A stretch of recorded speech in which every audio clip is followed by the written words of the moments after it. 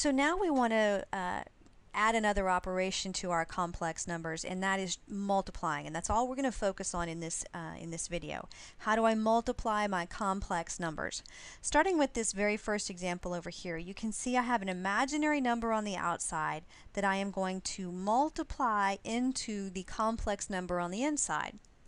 And when we are doing this, we are going to multiply just like imaginary to imaginary and real to real, just like I did when I added and subtracted my complex numbers. And by that I mean that here I have a -8 that I multiply by 2. Both of those coefficients, we're going to call them, both of those numbers, -8 and 2, are the real numbers, so to speak, and we are going to multiply those two numbers together to get a -16i squared.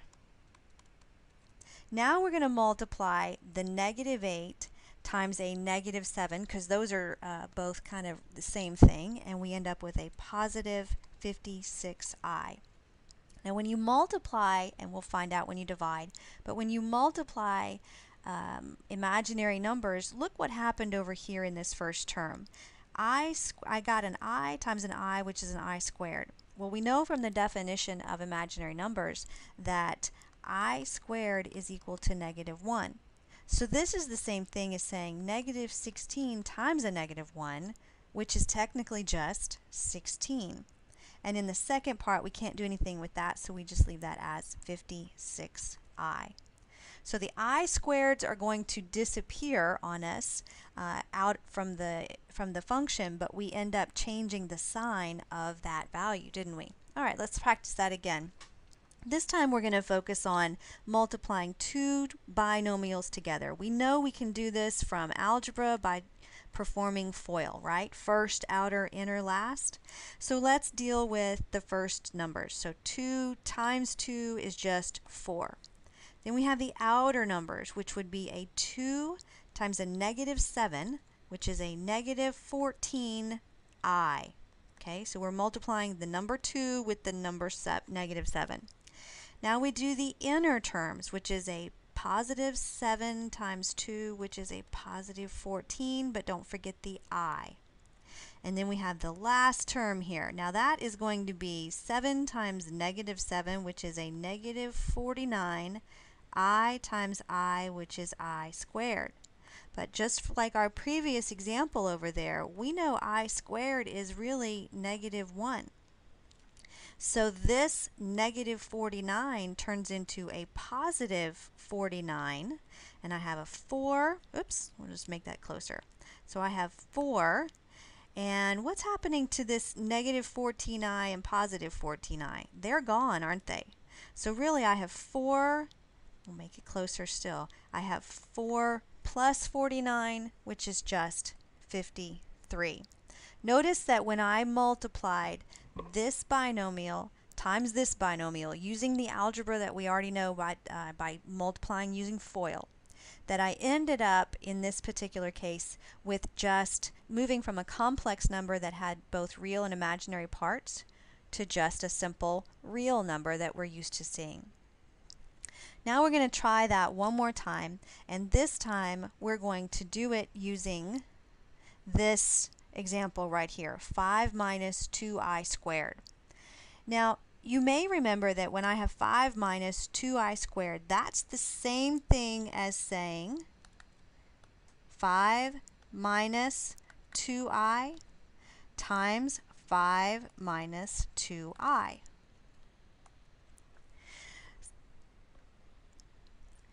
So we could do FOIL just like we did in the previous example, and we could multiply out using FOIL this two binomials that are right here.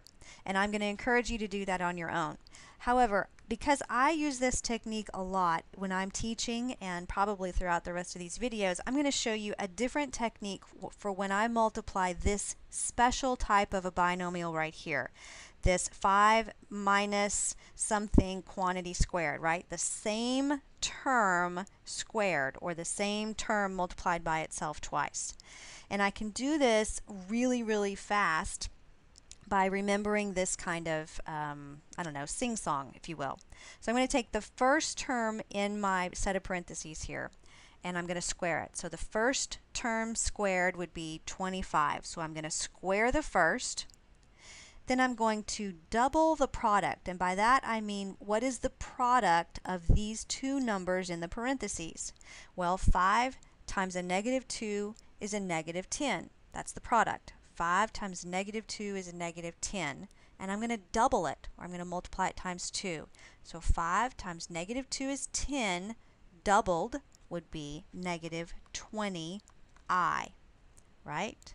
So I'm going to double the product, and then I'm going to square the last. This last term right here squared. Well, that's going to give me, so negative 2i times negative 2i is a positive 4i squared. Now let's simplify this right here.